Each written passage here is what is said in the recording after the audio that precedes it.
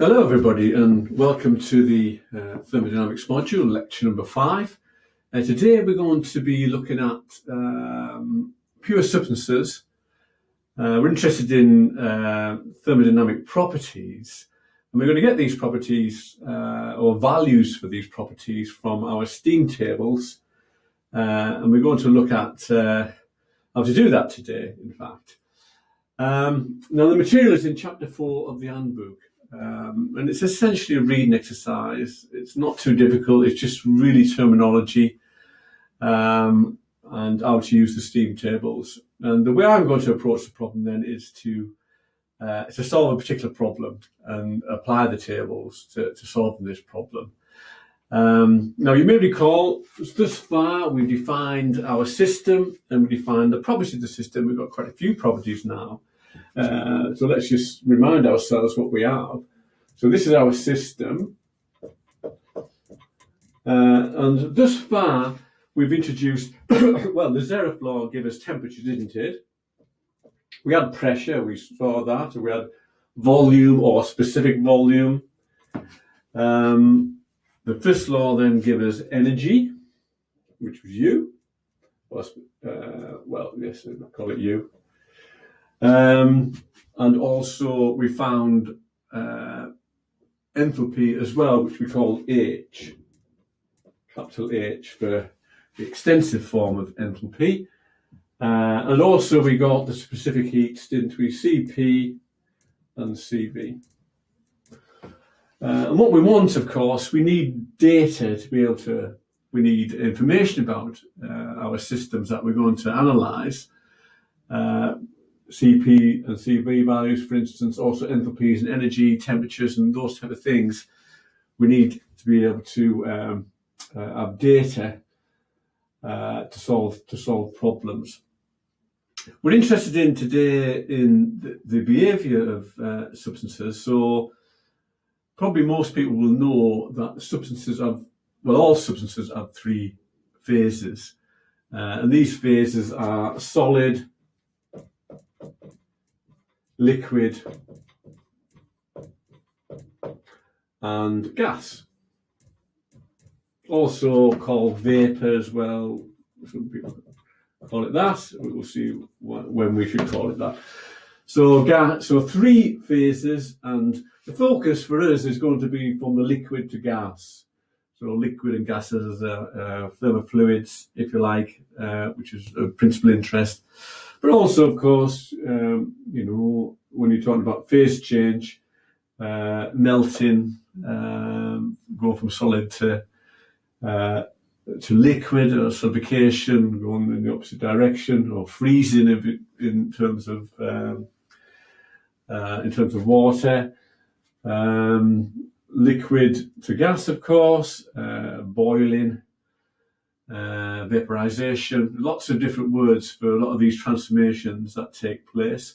We also find with materials that they can coexist. So you can have combinations of solid and liquid, liquid and gas, even solid and gas. You can have combinations of these phases, and for a particular pressure and temperature, they will coexist. So that's of interest. And when the 3 coexist, you usually call it the triple point. So usually we would indicate the behaviour of these things on our state diagrams. So let me just have a sketch of a state diagram, just to show you the type of thing that we get. As I said, I'm going to focus mainly on the liquid, the gaseous transformations. So typically on a state diagram, if I start a range of temperatures and a range of specific volumes there, and if I just let me draw in the dashed line this boundary, and what we've got then for a range of temperatures, we're going to have on this side of the thing for quite low specific volumes, so high density, that's going to be our liquid, yes? So liquid here, so let's call that L. If we go for high specific volumes, very low density, then that would be our gas, our vapour, let's call that. V for vapour, and in between those two, we have a combination of the two, so liquid plus vapour.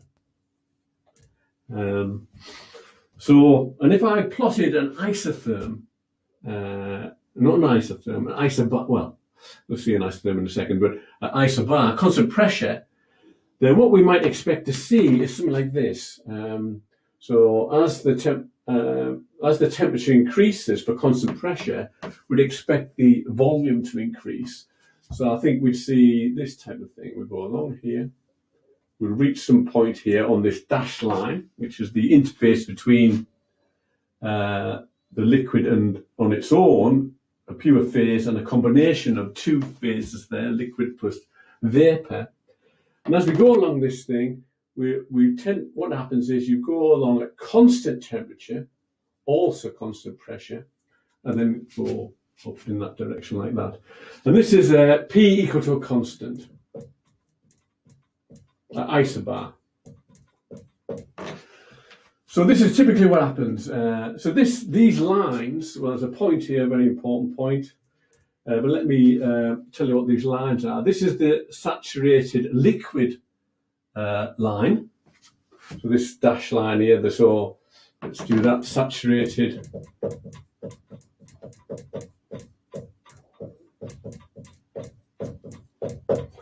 line. And this other one here, the other dash line, on the other side of that point I've indicated, is the saturated liquid vapour line, sorry.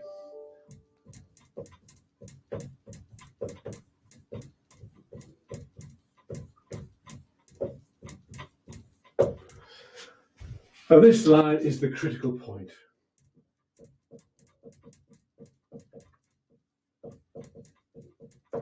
Above which, essentially, the distinction between liquid and vapour has vanished.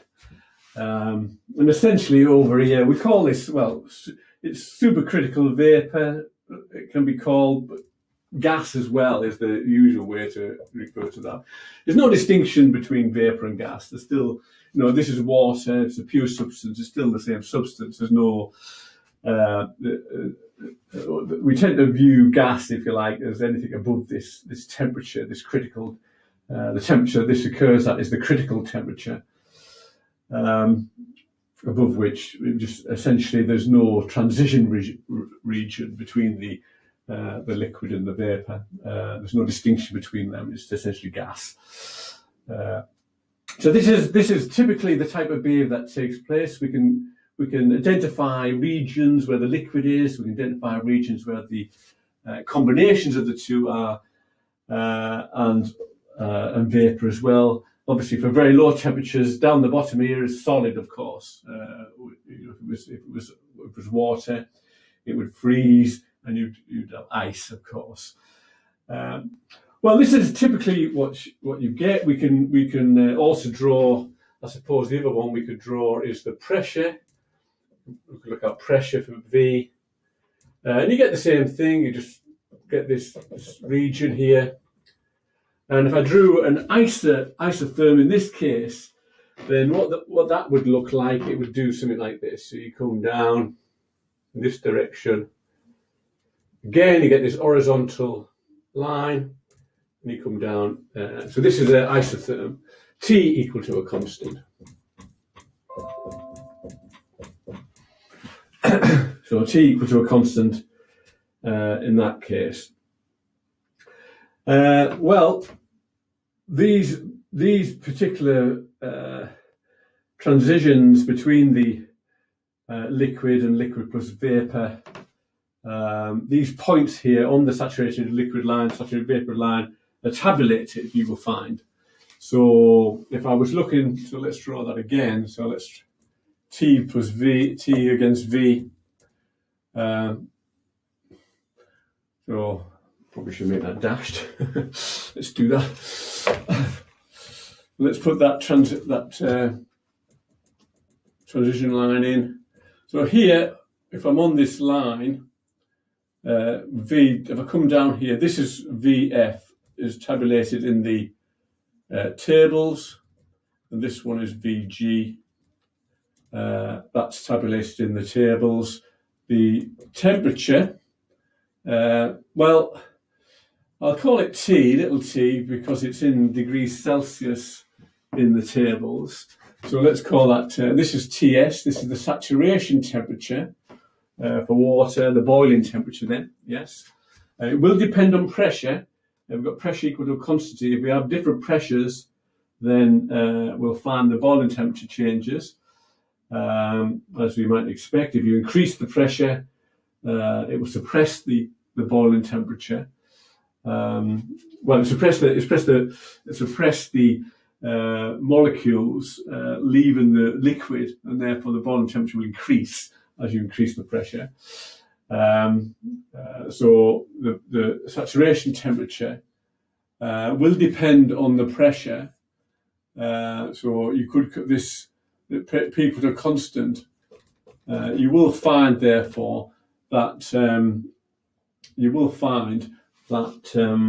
the temperature and pressure are not independent; they are related.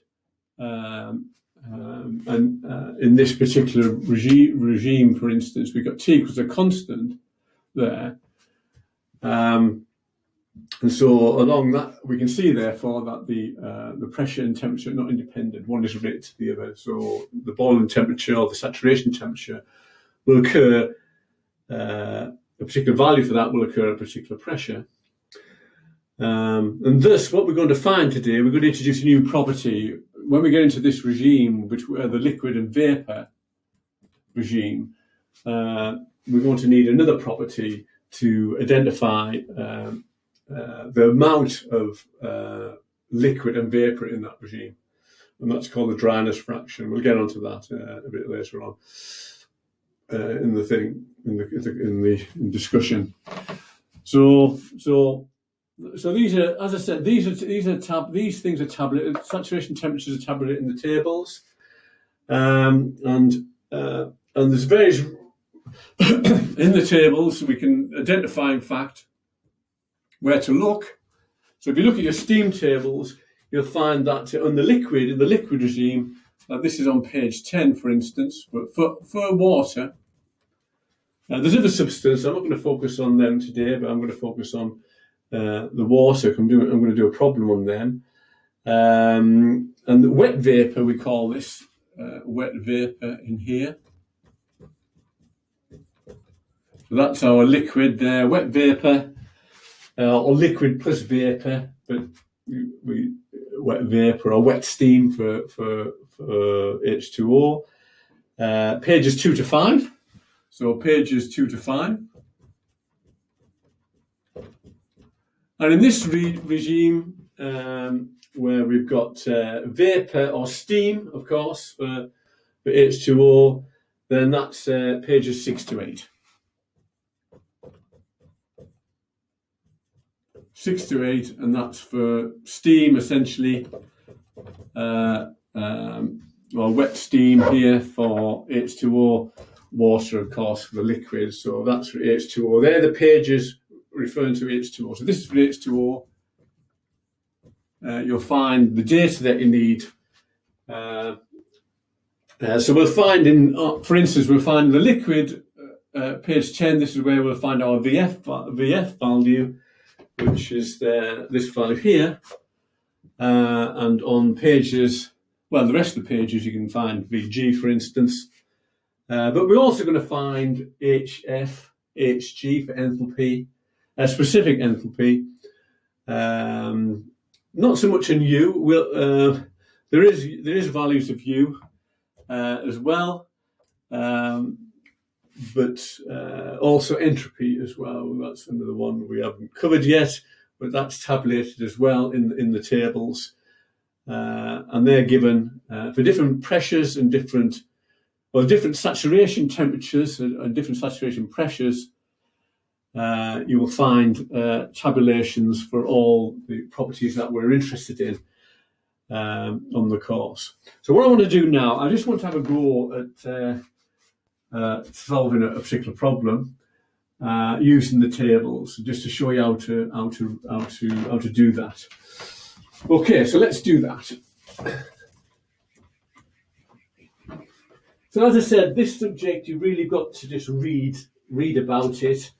There's lots more information in chapter 4 than I'm going to talk about. Just get familiar with the terminology that's there. It's not difficult. My focus today then is really just to show you how to apply the tables, how to solve a problem using the tables. So what I'm going to imagine, so a problem, let's just have an example.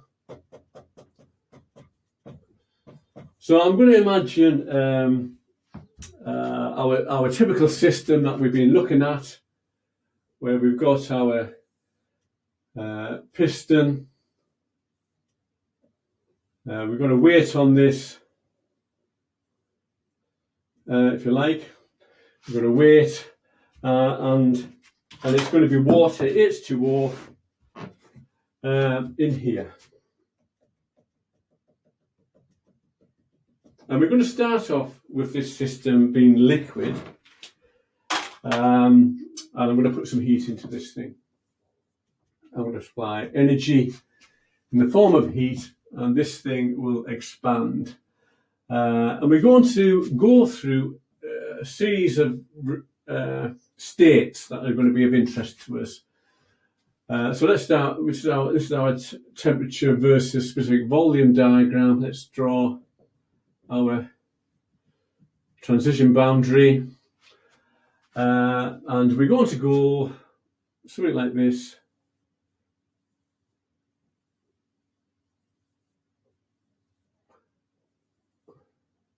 And we're going to specify different points: 1, 2, 3, 4, 5.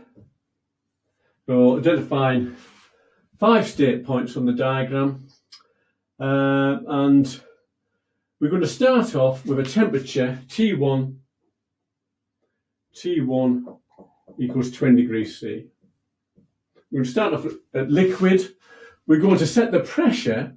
So the pressure in this thing, since it's just a weight on the on our system, it's like that weight's going to be the same forever, no matter how much heat I put into the system. It's a constant pressure.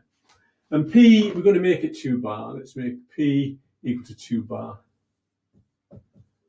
So 2 bar, as you know or you've read, it's 2 bar is 10 to the 5 newtons per meter squared. Yes, or 10 squared kilonewtons per meter squared. So we use bar in the thermodynamics module, essentially because 1 bar is approximately 1 atmosphere. So it's quite convenient for that. So we're going to start off then. We know the starting point. We've got temperature is equal to 20 degrees C, and pressure, it's going to be constant pressure all the way along this thing, and that's going to be at 2 bar. We can go to the table straight away, and it will give us the saturation temperature Ts, which is T2. Well, T2, T3, T4, it's a constant temperature there, but Ts from the tables, if we look at the tables, and I wrote that down, it's 120.2 degrees C. So Ts turns out it was 120.2 degrees C. So that's the boiling. So once we've got once we've got a pressure of 2 bar on the system, we put heat into this system from 20 degrees C. As soon as the temperature reaches 120.2, it will boil. So this is higher than the typical 100 degrees C that you would typically boil at in 1 atmosphere. So by increasing the pressure of our system, we find that to get it to boil, for the transition to take place from liquid to vapor, we have to increase the temperature a bit more. It's 120.2 degrees C, according to our tables.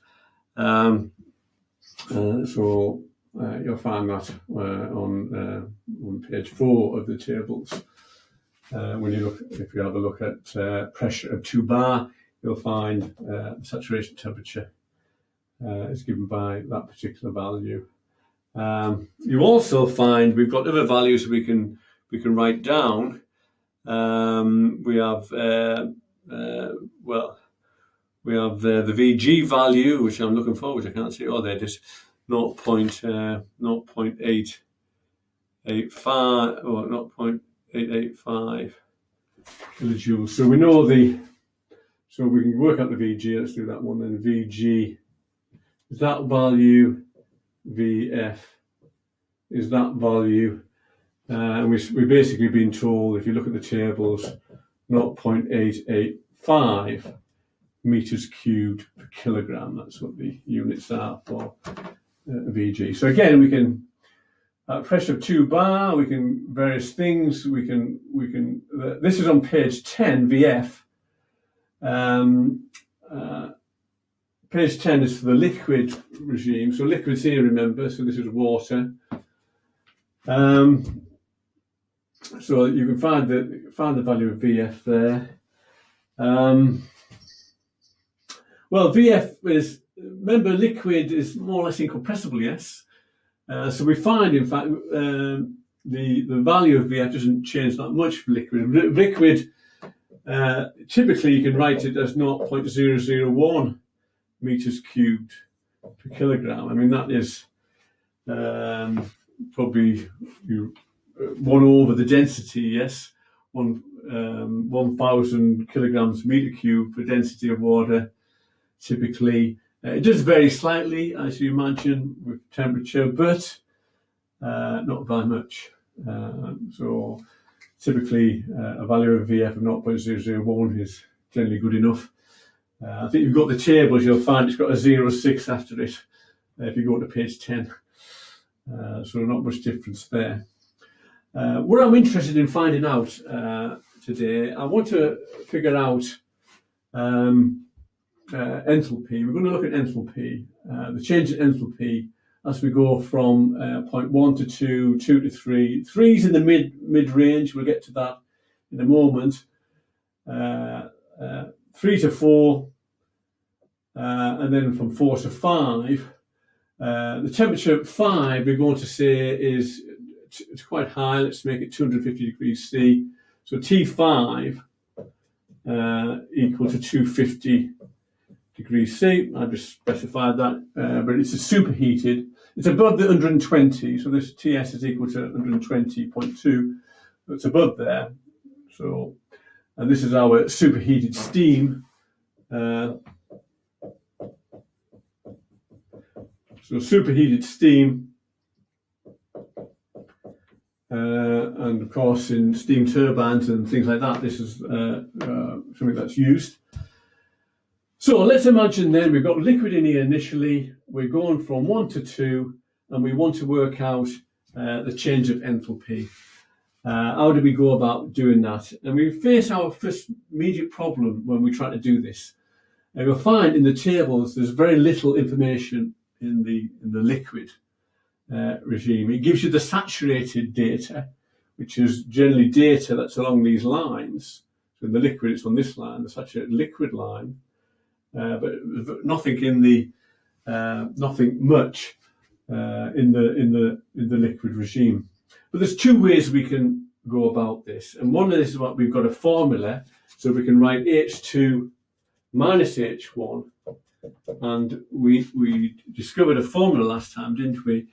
And this is Cp times T2, and we'll make it T2 minus T1. Yes?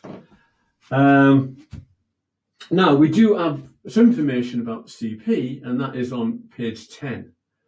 And I'm going to use Cp. If you look at it does vary between the temperature range. So Cp will vary between 20 degrees and 120 degrees, but not much.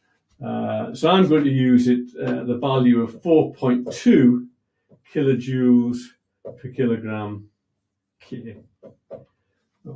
Degrees C is that. So 4.2 is going to be my value. So what I can do, if I want to work out the difference between H2 and H1, therefore, we can just apply this formula, which is 4.2 times T2, which is TS, of course, it's 120.2, or take away 20. So 120.2, take away 20, which is equal to 4.2 times 100.2, which is, well, essentially, it's just 100 times that, isn't it? So I wrote it down anyways, but it turns out to be 420.8. 420 point, oh, that was easy, kilojoules per kilogram K. So there's one way of working it out using our CP value, which we derived last time. And that gives us a reasonable value. We've had to approximate this. If you look at it, again, you'll find because of the focus tends to be on temperature when you're looking in this regime rather than pressure. You tend to ignore the pressure. Pressure has a very little effect on things.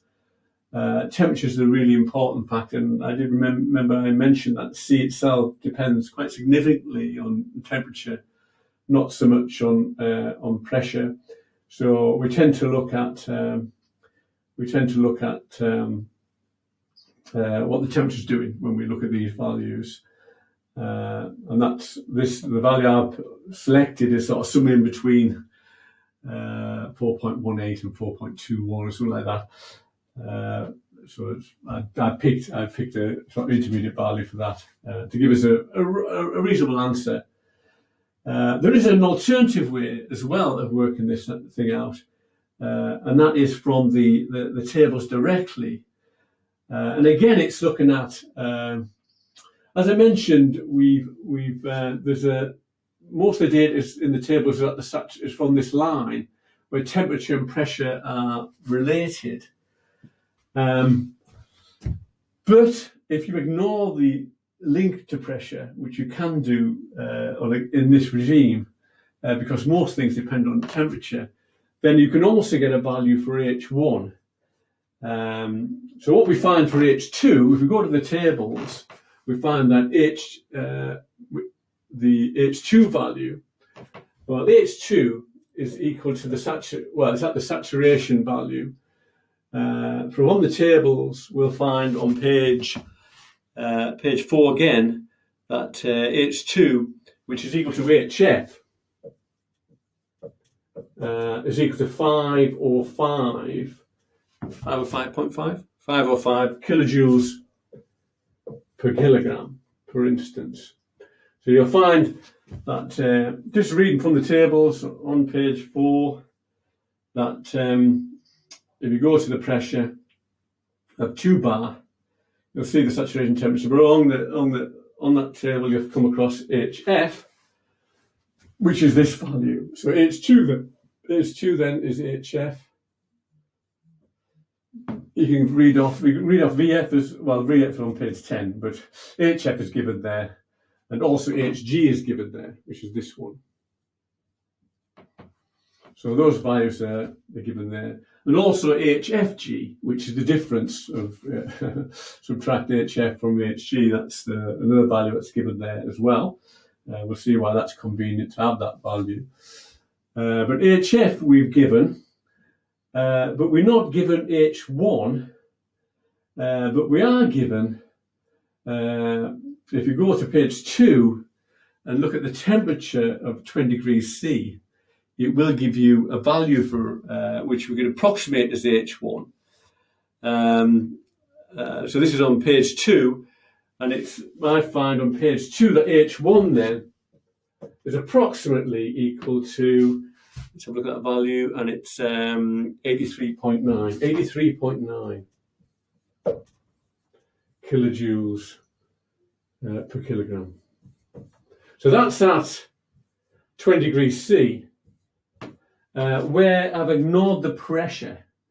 The pressure is very low, actually, for that. So this is an approximation based on the fact that in the liquid regime, enthalpy depends on temperature. Pressure has a little effect. I mean, it doesn't change much when you increase the pressure of a liquid. After all, it doesn't really change the volume much. It's incompressible, an ion, for a lot of our considerations.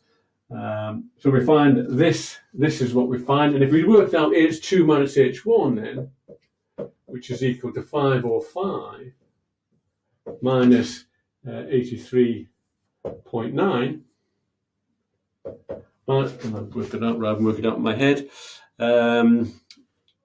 So I'm finding that's going to give me, let's have a look. Okay, there we are, 421.1. 421.1. 421.1 kilojoules per kilogram.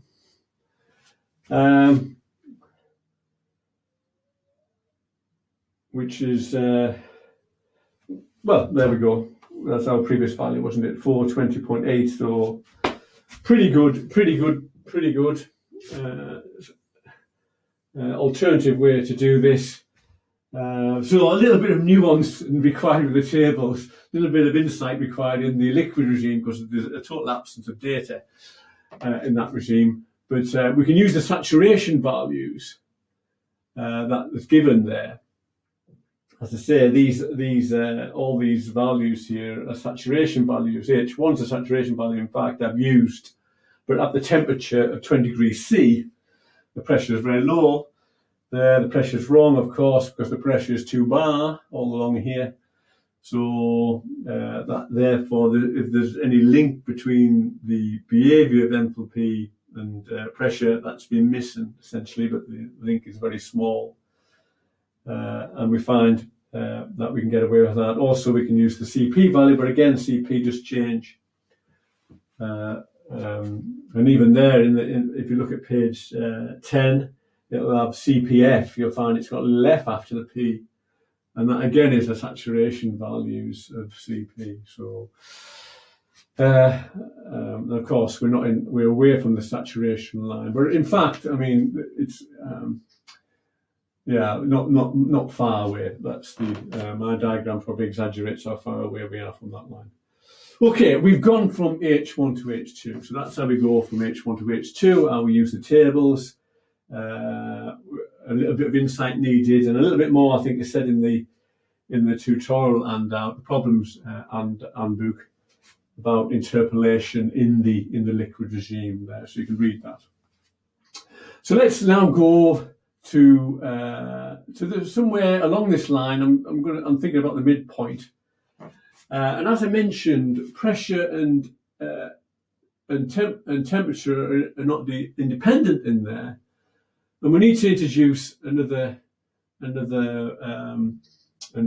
property. So what we imagine at the moment, then, we're putting our heat in there, we've got our system, and we're starting to form vapor.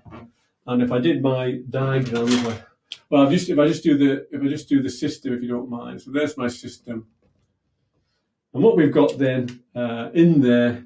So let me just draw it like that. That's our liquid, and here, whatever that is, that's our vapor. Yes. So what we're imagining let's do the system. The piston. We're in there, and in the system itself, we've got both liquid and vapor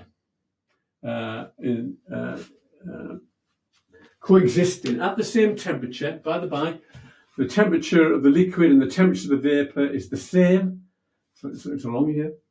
And the pressure is identical as well. So there's no distinction. What's happening, of course, is that molecules are jumping out from the liquid and lower energy. They've got a lower energy, and they're going into the vapor.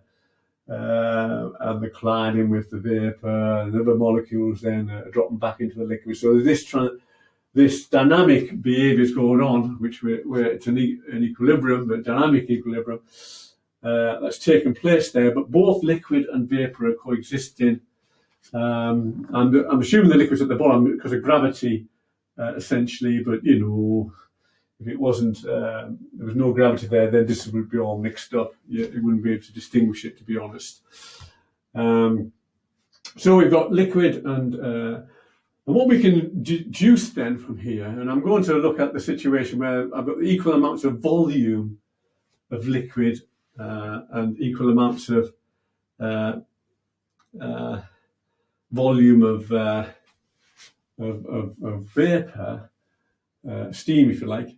And what we can do then is say, okay, well, the total volume that we've got must be equal to the mass times the specific volume, and I'm going to call this specific volume Vx. We'll see why in a second. So that's the mass. The mass is constant, of course, in our system. The mass is constant, and this is the specific volume of the total thing. Yes. As you find to be the volume divided by the mass, so that's what that is. And of course, this thing is going to be equal to the volume of the liquid. So let's call that Vf plus the volume of the steam. Let's call that Vg, gas, if you like. The volume of the so the total volume, of course, is consisting of both the volume of the fluid, the liquid, plus the volume of the glass. These, of course, we can write this as mf little vf plus mg little vg. M is equal to the mass of the fluid plus the mass of the gas, isn't it? So that's given by that. Well, if what I can do then is divide through by the mass, and we're going to define something called the dryness fraction. I'm going to call the dryness fraction.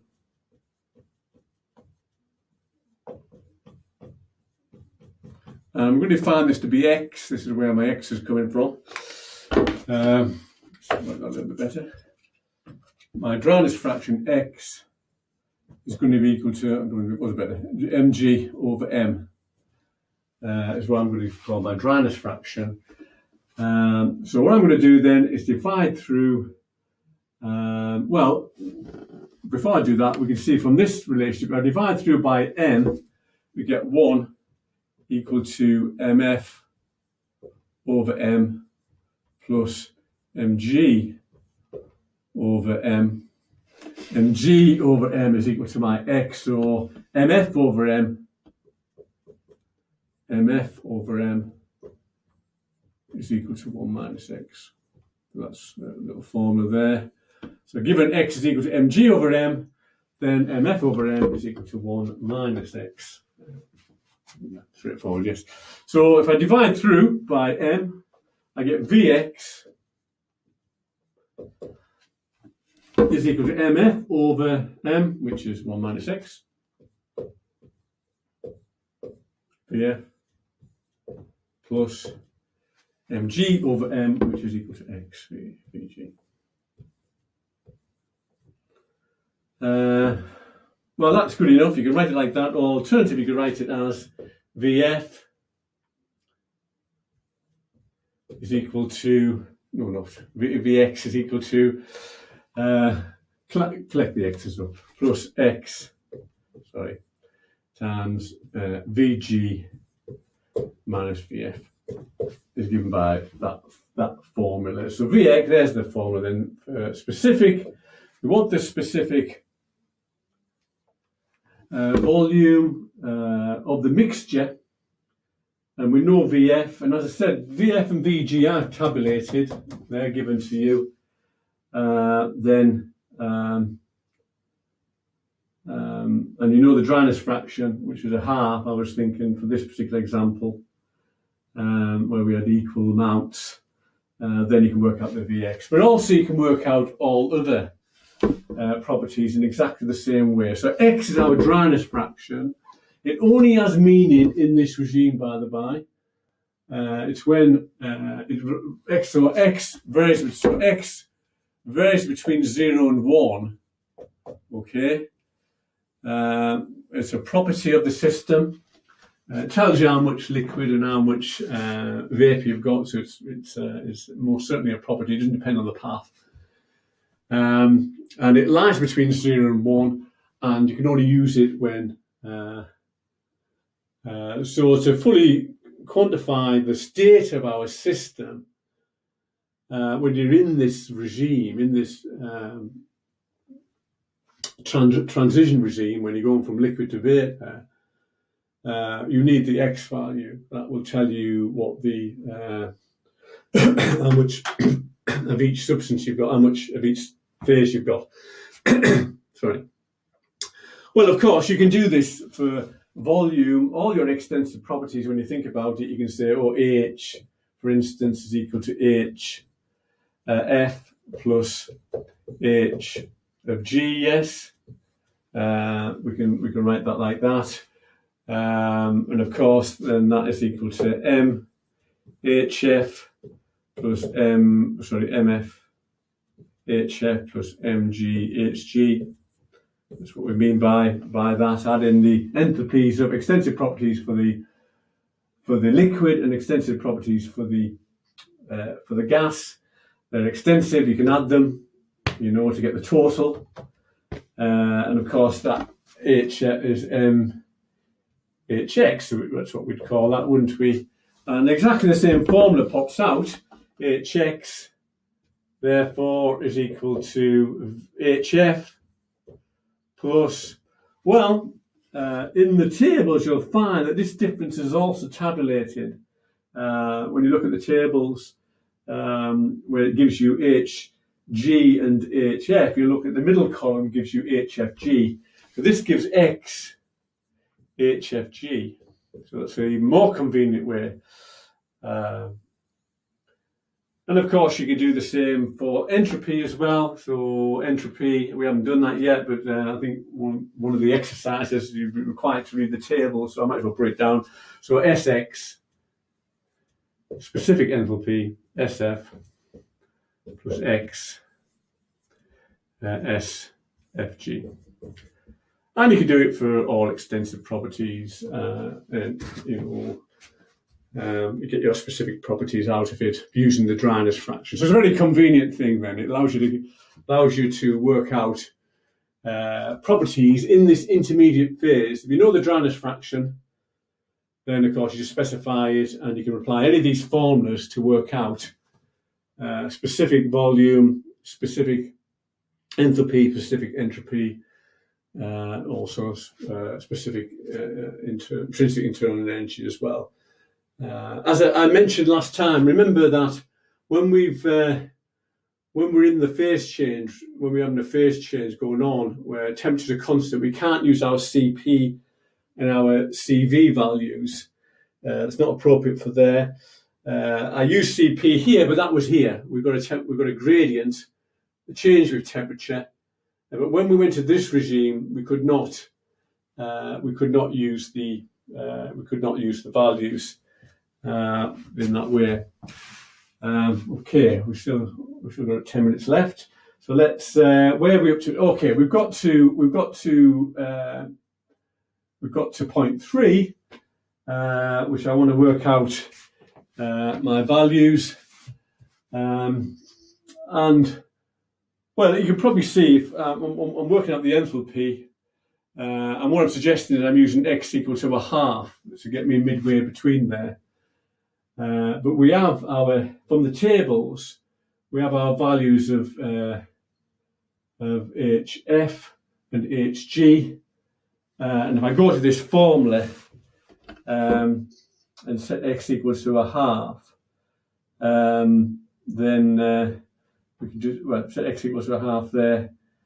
We can see, in fact, what you get then is that H3 is equal to, in this form, we've got HF plus 1/2 times, this is HG minus HF. This is what this is. It's given by that result. So it's the average, isn't it? It's just HF plus HG divided by 2. And that gives the formula. So if I know these two values, which I do, I know H2 and H4, which are HF and Hg, that's what they are, then it's no real difficulty. So this is equal to H3 is equal to H2 plus H4 over 2. If I put the Hg value down, I probably didn't do it. Let's note that value. It's 2707 kilojoules per kilogram. So H2 was equal to 2707 kilojoules per kilogram from the tables. So that's your Hg value. One thing I should mention, you'll notice, well, probably you may have observed in the tables that we are given absolute values for things. And you may recall me saying that all we tend to be interested in is the difference between things. Yes, and this is true. But the table somehow have figured out a way to specify absolute values, and they're doing it quite arbitrarily, to be honest with you. What they've done, they've zeroed they've used the triple point, in fact, which is just above 0 degrees C. To specify zero enthalpy, for instance, and zero entropy. So what they've done there, because you have to do something, I suppose, because the difference doesn't change. So what they've done, they haven't specified. So they've introduced an arbitrary absolute barrier. Of course, it's not true absolute values, because clearly entropy and internal energy are not zero at degree C, but for convenience, this is what they've done. They've just arbitrarily zeroed they give a zero value for enthalpy and entropy. So that's why I'm able to specify particular values of things as far as enthalpy is concerned, is because this is what they've done in the tables. But it is an arbitrary thing. It's nothing of any fundamental. It's not fundamental in any way. Okay, so the last thing I need to do, I think, is H5. So that just, again, so that's my dryness fraction, which again is a little more said on it in the tables. In the handbook. So you can read about that there. So the last thing I need to do, I think, is just look at H5. This is in the superheated regime, and that was on pages 6 and 8. 6 to 8. And if you go to page 6, so H5, then what we're after is H5. H5, what's that, sorry? Turn to page 6. On page 6, at pressure, of course, is equal to 2 bar. In this case, T5 is equal to 250, yes. 250 degrees C. And you can just read it off. It gives you in the tables, and I've got a value of 2971 kilojoules per kilogram. So this is the value I got for H5. As I said, we're generally interested in the difference, but it will give you the value in the sense has no meaning per se. Other than that, it's the difference between the value that you're given is the difference between the value of H at the triple point and 250 degree, and the state of 250 degrees C at 2 bar. Well, temperature being the important parameter there. So it's just. Anyways, we generally would look at H4 to H5, wouldn't we, as what would be meaningful to us. But in the table, you will find the H5. So you can find, if I want I can work out H5 minus H4, of course, which is 2971 minus our HG value, which I've now rubbed off, but as it turns out, which was 2707. So we can always work out the differences. That's what we're interested in, rather than these absolute values that we seem to be getting from the tables. But as I say, it's just an arbitrary thing. What's happened there is that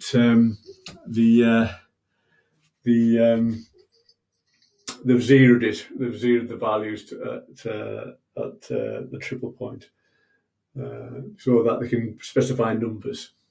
And they've done that for both entropy and enthalpy.